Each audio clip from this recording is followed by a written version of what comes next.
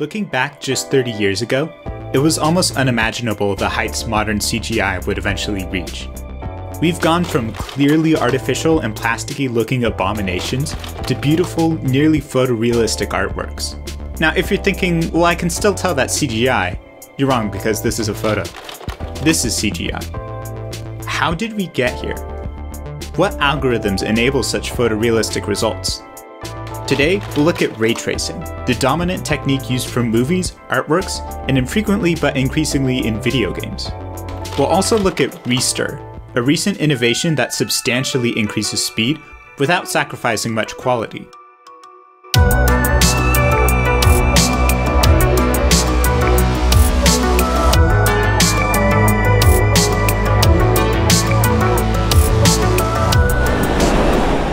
At its core, ray tracing is able to replicate reality because it almost exactly replicates how light works. Light is generated by light sources, bounces around a scene, and eventually hits the retina or sensor of an observer. As it bounces around, the light becomes tinted by the colors of surfaces it encounters. This is because the surface always absorbs a certain amount of the incoming light. What's left over gets reflected. Ray tracing replicates this. It creates many mathematical objects called rays, emitting them from light sources and seeing where they intersect objects in the scene. When they do, other rays are randomly fired from the points of intersection, hitting other points where other rays are emitted, repeating until the rays hit the simulated camera.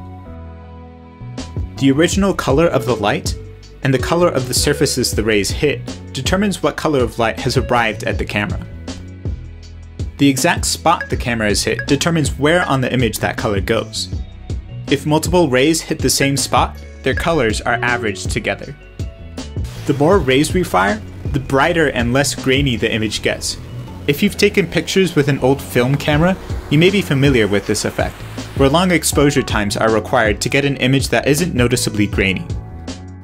Let's dig a bit deeper into the details of how this all works. Every ray of light starts its life imbued with a particular color given by the light source it's emitted from. In computer graphics, we often represent colors using amounts of red, green, and blue light. We do this because it's enough to replicate most of the colors visible to the average person. Here's some examples of how to make different colors by combining different amounts of red, green, and blue light. What this means mathematically is that every color in computer graphics is represented by 3 numbers. Let's say our light source gives every ray it emits a color notated as 10, 10, 10, a very bright white. The next step is to shoot that ray to see which surface it first interacts with. Looks like it hit this blue surface. We multiply the color of the light with the color of the surface because the latter represents what percentage of light gets reflected instead of absorbed. The result is the color of the light once it bounces off the surface. Notice that all the colors of these objects have components less than 1. This is because no real-life object reflects more light than is shown on it, respecting the all-important conservation of energy. Another real-life detail that we have to take into account is that light is tinted differently depending on the angle it comes in at and the angle it leaves at. For example, if you look at a phone screen straight on, it's mostly black with just a hint of reflection. But when you tilt it flat, it reflects the surrounding environment almost perfectly, like a well-polished mirror. This discrepancy is encoded in something called the bidirectional reflectance distribution function. Now, this doesn't quite sound like English, so I'll break it down real quick. Reflectance means that this function tells us how light is tinted when it's reflected by a surface. Bidirectional tells us that the tinting can change, based on an incoming direction, where the light is coming from, and an outgoing direction, where the light is headed. Distribution is kind of redundant in this phrase. What this all means is that we can plug in an incoming direction and an outgoing direction into the BRDF to get the tinting of light passing through that path. A BRDF for a phone screen would show darker tinting at steep angles and brighter tinting at shallow angles. We can graph a BRDF like this. This visualization shows us how bright the tinting is for all possible outgoing directions given a particular incoming direction. So, for example, a lot of light is getting reflected in this direction, but not much is getting reflected in this direction. Notice that some amount of the incoming light gets scattered in all directions. This is called the diffuse component of the BRDF. Some light is instead directed sharply towards a particular output direction. This is called the specular component. Different materials can have radically different BRDFs. For example, here's what cardboard looks like. And here's what a mirror looks like. This BRDF numerically reaches 70, suggesting that light reflected in that direction is 70 times more intense than the light coming in. This may seem like it's violating the conservation of energy. When I first saw this, I spent the better part of a day making sure I got the BRDF equations correct. It turns out that this does still conserve energy. It's all dependent on how we use the BRDF. We start at each light source, creating a bunch of rays initialized with the red, green, and blue values of that light source. We then find out where these rays first intersect a surface. We pick an outgoing direction, and use the BRDF of the surface we hit to see how we should tint the light. We then tint it accordingly and determine which surface we hit if we go in the outgoing direction, repeating the process when we get there. Eventually, we'll reach the camera, in which case the final color carried by the ray is averaged into the image. This last step is ultimately why our mirror BRDF conserves energy. Rays coming in from a handful of directions will produce concerningly high results, but these will ultimately be balanced out by other rays. Some of the rays will hit the same spot in the image, but pass through a path where the BRDF is 0. When this is averaged with the rays that bring lots of light into the camera, we get a result that conserves energy. Ultimately, the fact that the BRDF peaks at a concerningly high value doesn't matter, because the BRDF averages to a value less than 1. Like most first attempts at computer algorithms, this exact technique is very slow. Let's look at why this is the case and how we can fix it. First, notice that many rays will have to bounce many times before hitting the camera. The core issue here is that the camera sensor is tiny and only accepts rays from a limited range of angles. This makes it very unlikely for any individual ray to hit the camera. We can solve this problem by doing the whole process in reverse. Instead of shooting rays out of light sources and into the camera, we shoot rays out of the camera and into light sources. We then perform our tinting calculations in reverse, starting with the light source hit at the end and progressively multiplying by the BRDF result of earlier and earlier hit surfaces. This technique works well because typically more of the scene is occupied with lights than with cameras. However, doing things in reverse introduces some inaccuracies we'll need to fix. For example, let's say we're rendering an image of a plane. With our old technique, light would be emitted by this light source and would bounce into the camera. Notice how if we rotate this plane, the light reflected into the camera gets more spread out, resulting in a darker image. Now let's switch to shooting rays out of the camera. Notice how no matter what angle we rotate the plane at, the rays can always hit the light source. There's nothing to indicate that a plane at a shallow angle should be darker than a plane at a sharp angle, since the light source emits the same brightness at all points. In general, this means that any part of a surface that isn't pointing directly towards the light source would show up brighter than it should be in real life. We need to correct for this to get a realistic result. What we want is a way to darken light that hits surfaces at low angles while preserving light that hits surfaces straight on. A useful construct here is the normal vector, a ray pointing one unit in the direction the surface is facing. The normal vectors of a sphere look like this, and on a cube they look like this. Now what we want to find is how close this normal vector is to the direction we choose to simulate light coming from. We can determine this using a dot product, which when used on two vectors of length 1, gives us a value of 1 when they are pointed in the same direction, and a progressively lower value as they drift apart, eventually reaching 0 when they are perpendicular. Tinting our light by this amount produces correct results. Now's a good time to look at what's called the rendering equation. Don't run away, I know it looks scary, but it's actually just fancy notation for all the things we've talked about so far. This equation tells us how much light is emitted by a particular surface in a particular direction. The direction the light leaves in is called omega O, O for outgoing. This squiggle and this d omega I is an integral.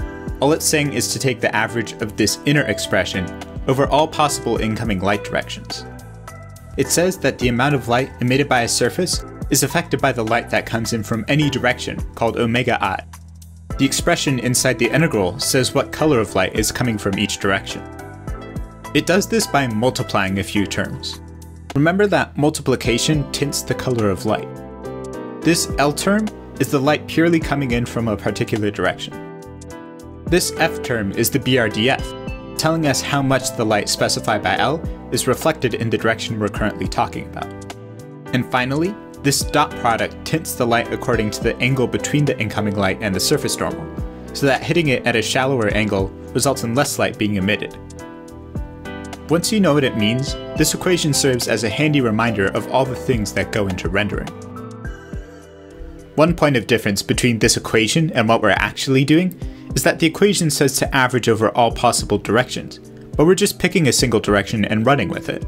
This ultimately works the same as averaging over all possible directions, because if we shoot enough rays going in enough random directions, we'll get close enough to the actual result that no one will be able to tell the difference.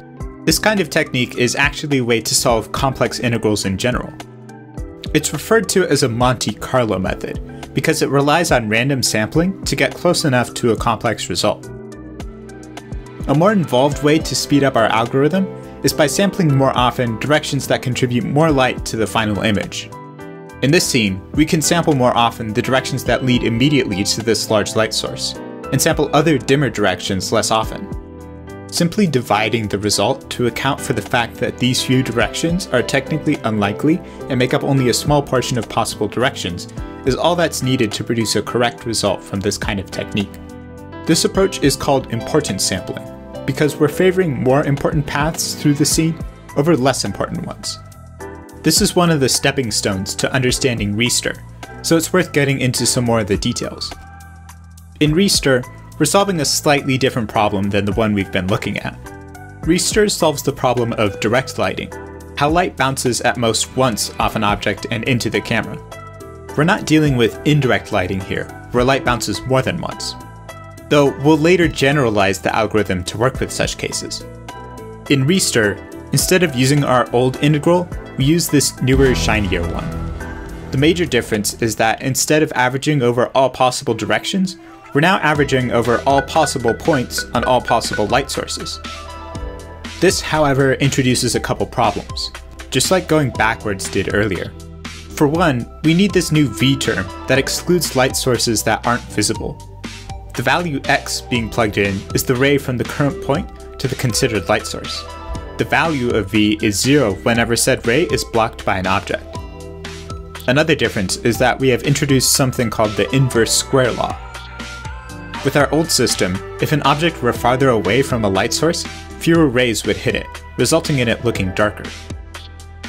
With our new system, we're averaging over every light emitting point all the time, so we always have the same number of rays going from the surface to the light source, meaning it would always appear to be the same brightness. This inverse square term corrects for that. I'll be skipping over the explanation for brevity, but you can pause if you want the details. Anyway, to render an image, we want to find the average value of this inner expression. We're going to be exploring ways of more efficiently shooting our rays so that we get faster results. However, when talking about rays, it can be hard to tell what's going on. For example, the image on the left is actually a more optimal way to shoot rays than the image on the right, but you can't really tell because there's so much going on. Let's instead make a simpler function as an analogy for the part of the rendering equation we're trying to find the average of. Since there are many directions where little light comes in, our analogous function should have a low value in most places. Since there are only a few directions where a lot of light comes from, our analogous function should have a high value in only a few places. We'll now explore better ways to find the average of this analogous function, occasionally looking back to see how what we found applies to rendering. When we were looking at rendering earlier, we picked random points and sampled the function at those points, taking the average of the results. We could do the same thing here, and our result would eventually converge on the correct answer of 1. But notice how most of the samples end up sampling places where the function is close to 0. This is like shooting most of our rays in directions where light doesn't exist. What we really care about are the lit parts of the scene, or the high parts of the function. We've already assumed that most of the function will be close to 0, We don't need hundreds of samples to confirm this fact. It would be good to take only a few samples of the low parts. We just have to take into consideration that these few samples will count for a large part of the function. We'll generate more samples at the high parts and fewer samples at the low parts. Formally, what we're doing is sampling according to a probability density function, or PDF for short. This graph we're trying to find the average of doubles as a graph of which points we should sample more often if we want a faster result. It is both the sampled function and the PDF we're using to sample it. However, if we just take the average of these new samples, we'd end up with an unnaturally high result, since all the samples are clustered near the high parts now. We instead want to use something called a weighted average. We give samples at the low parts of functions high weights, and samples at high parts of the function low weights. This means that low samples will count for more, making up for the fact that there are less of them. Taking an average while considering these weights produces a correct result. We'll eventually arrive at the correct answer of 1, while needing fewer samples to actually get to that point. There is, however, one problem with this technique. We're assuming that it's possible to easily draw samples proportional to our PDF. We're assuming that it's possible to make samples that are more tightly concentrated towards the higher regions. However, this usually requires that we can write the function as a simple mathematical expression. The light coming in from any particular direction is dependent on the rendering equation, which, as we've seen before, is far from simple. So that means it's not exactly possible to draw samples such that brightly lit regions are sampled more often than dimly lit ones. So importance sampling is unfortunately a bit of a dead end right now. What would make importance sampling substantially better is if there was some kind of magical machine that could take our uniform samples and distribute them according to some complicated PDF. Too bad that hasn't been invented yet. So turns out, in 2005, a technique called resampled importance sampling was invented that does exactly what we want. It's a technique for turning bad samples into good samples, and estimating the average of a function with those good samples. You start by generating a bunch of bad samples, say evenly distributed ones. These samples need to be distributed according to a simple PDF. Then you compute how much weight they have in the more complicated PDF over how much weight they have in the simpler PDF. Since our simple PDF has everything equally likely, the denominator is always 1, so all the weights are exactly as they are in the more complicated PDF. The way we would apply this to rendering would be to make the simple PDF pick random directions to shoot rays in, while the complex PDF computes how much light is coming from that direction. This results in brighter directions having a higher weight than darker ones. If one sample has a weight of 1, but another has a weight of 4, it's saying that the latter should appear 4 times as much if the samples really were drawn from our more complicated PDF. The next step is to take all these samples and pick one according to their weights, higher weighted samples being more likely to be selected. This sample can then be treated as if it was drawn from the more complex PDF. We can plug it into the function we want to find the average of, and give it a weight of 1 over the complex PDF at that point, just like we did with importance sampling. Remember that this weight compensates for certain regions being sampled more often than others. The result is an estimate of the average value of the function. In the case of our rendering algorithm, we can use it to efficiently find the average of the rendering equation, because this whole procedure we just did prefers samples pointing towards light over samples pointing towards darkness. Unfortunately, this procedure has an issue. If we take only a small number of samples in the first step, the sample we pick won't actually conform to the more complex distribution like we wanted. For example, if we start with 2 samples from a flat PDF, and pick from them with weights according to this more complicated PDF, the sample we get won't actually conform to the more complicated PDF. Instead, it conforms to a PDF sort of halfway in between. In other words, the sample we pick is still somewhat distributed according to a flat distribution. The way we fix this problem is by taking the average weight of all the bad samples and use it to weight our estimate of the average of the function. This means that if we happen to draw a bunch of bad samples, the result will be given a lower weight. It's not exactly intuitive, but this procedure perfectly cancels out the effect of only picking a few samples. If you're curious, I've linked the paper that introduces this technique in the description. It gives a full proof for why this last step actually works. Like before with the rendering equation, Let's write down all the steps involved in RIS using mathematical symbols. First, x1 through xm are values from the simple bad PDF. We then compute a weight for each sample, which is how likely it is in the more complex PDF over how likely it is in the simpler PDF. If the simple PDF is 1 everywhere, like when drawing uniformly distributed samples, then this just reduces to the complex PDF. We then draw a sample y proportional to these weights, which is roughly like drawing a sample from the more complex PDF. This is our good sample. We plug the sample into the function f we're trying to find the average of, and give it a weight of 1 over the complex PDF at that point. Remember that this weight compensates for certain regions being sampled more often than others. If we were doing regular importance sampling, this would be our estimate. But since we're doing RIS, we need to do one final step. We need to multiply the weight by the average weight of all the bad samples. Remember that this term mysteriously corrects for the inaccuracies introduced by only picking a few samples at the start. Now that we know how it works, we can use RIS in our rendering algorithm. In ReSTIR, we start by generating a bunch of bad samples by picking random points on random light sources. An equal weight to all light emitting points in the scene is our original PDF. We then weigh these samples according to something called the unshadowed light contribution, basically saying how much light will bounce off the given surface from the given light point, assuming there's nothing blocking it. It takes into account how bright the light source is, how far away it is, what angle it hits at, and the BRDF of the surface.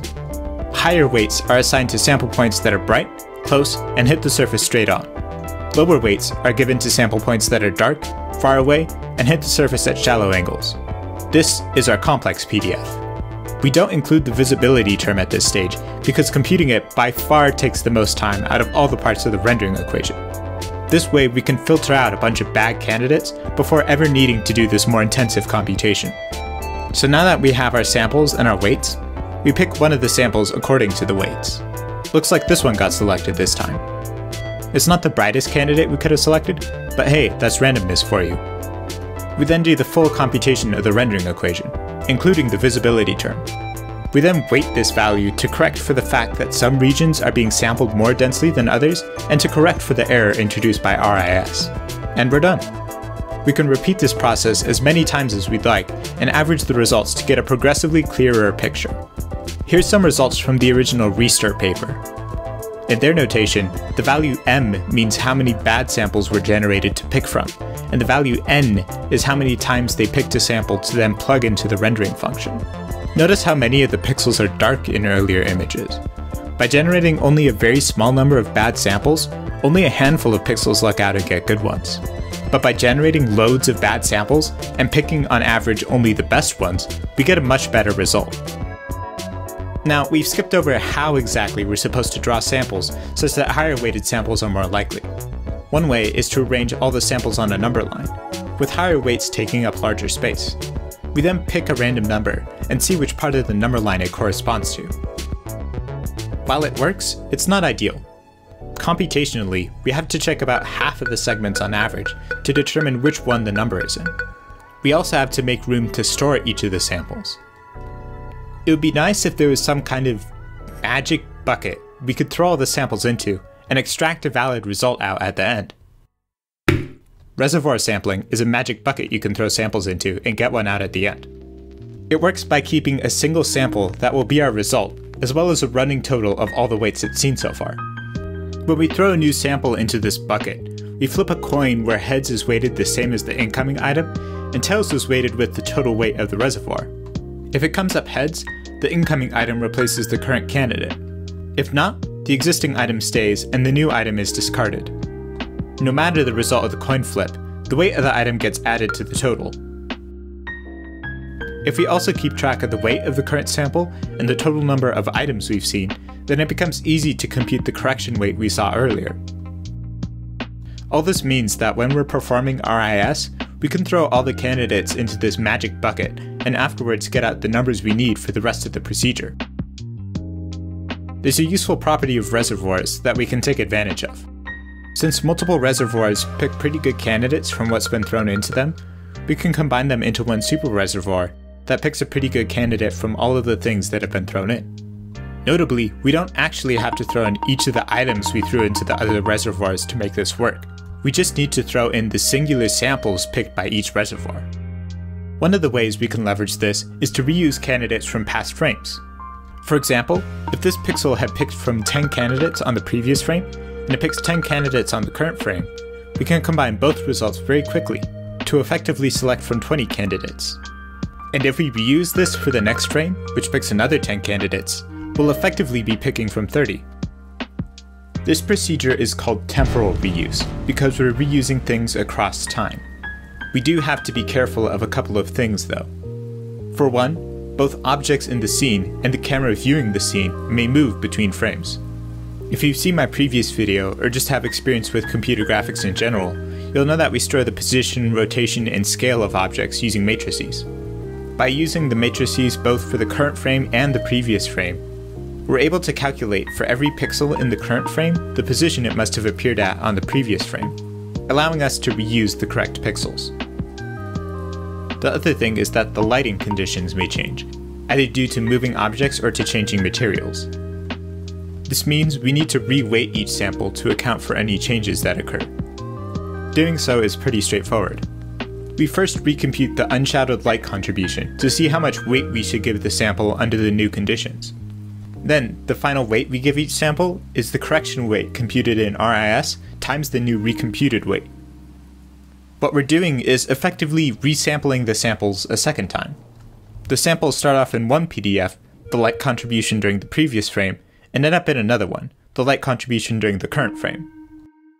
Unfortunately, there is a drawback to resampling like this. The RIS weights we calculated are really only designed to compensate for the specific situation they were made for, generating a bunch of samples from one PDF and picking from those. It's not built for combining multiple samples from different PDFs, like samples from different frames with different lighting conditions.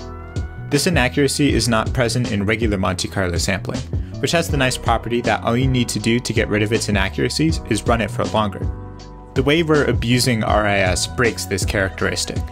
No matter how long you run our new algorithm for, the result will always be noticeably inaccurate. There's a limit to how close it can get to an accurate result. Algorithms that are inaccurate in a way that cannot be solved by running them for longer are referred to as biased. The ReSTIR paper offers a way to correct for this, but it perceptually looks worse than the bias technique due to being noticeably slower. And this video is getting long enough as is, so I'll skip over it for brevity. Since we've come up with a technique for reusing samples that came from different situations, let's try applying it a bit more aggressively. We can add a step to our algorithm after temporal reuse to combine results from neighboring pixels. We can have each pixel look at its own result and the results of its 8 neighbors, and combine them all into a new super reservoir. This technique is called spatial reuse because we're reusing data across different parts of the image. This kind of reuse is helpful because neighboring pixels are often close to each other in the scene, meaning that they will want similar kinds of candidates. What's likely a good candidate for one pixel is likely a good candidate for its neighbors. We can then repeat spatial reuse, but since each pixel has already incorporated the best candidates from its neighbors, we can instead tell every pixel to select candidates from their neighbors 3 pixels over. This effectively incorporates candidates from a total of 81 pixels, while only doing calculations on 9 pieces of data. Repeating this process again with neighbors 9 pixels over yields a total area of 729 pixels, and again with neighbors 27 pixels over yields 6,561 pixels. With this technique, even if only 1 pixel in 1,000 randomly happens upon a good candidate, by the end of the process, the whole image will be filled with good candidates. You can imagine how this technique results in images being rendered hundreds of times faster than the typical Monte Carlo technique. Here's some more results from the paper. We're back to only generating 32 candidates per pixel. Notice how sparse everything looks on the left because of it. But as we progressively apply more and more spatial reuse, we get a progressively fuller image as the rare but powerful candidates found by a few pixels propagate to their neighbors. One final thing to wrap up is how to generalize this algorithm to work with indirect lighting, where light hits multiple surfaces before entering the camera. The procedure is not too different. First, instead of generating candidates on random light sources, we generate candidates by shooting rays in random directions and seeing where they hit. We then simulate multiple bounces for each of these points to get an estimate of how much light reaches that point. These are our samples, and our complex PDF is how much of this light reaches and bounces off of the original surface. We can then select from and reuse these samples, just like we did before. And that's pretty much it. If you want more details, I've linked both the original ReSTIR paper and the paper that applies it to indirect lighting in the description. And with that, we're done. We've covered how ray tracing generates realistic images by simulating how light works in the real world. We've looked at how this can be improved by sampling bright sources more regularly. We've looked at resampled importance sampling, a practical technique for accomplishing such a thing. We checked out reservoir sampling, a neat way to implement RIS that also lets us easily combine samples from different domains. We used this to invent two techniques, spatial and temporal reuse, to reuse samples across space and time respectively. Finally, we covered how to generalize these techniques to work with global illumination and not just direct lighting. Now that you have an understanding of these techniques, I would encourage anyone who has some coding experience to take a shot at implementing these algorithms. It's very rewarding to see how effective these algorithms are at improving the quality of rendering.